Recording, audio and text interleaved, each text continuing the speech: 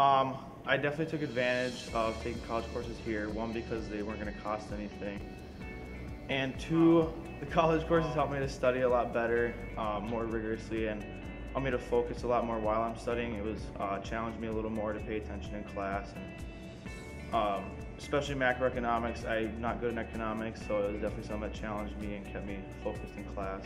I transferred into college with 29 credits. And that helped me a lot because I don't have to take any generals in college.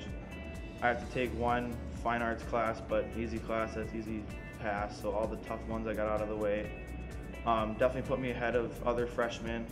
Technically I'm a sophomore there, so all I have to take now is just classes that revolve around my major. None of the generals like English or like the mandatory politics and stuff like that, so that helped a lot.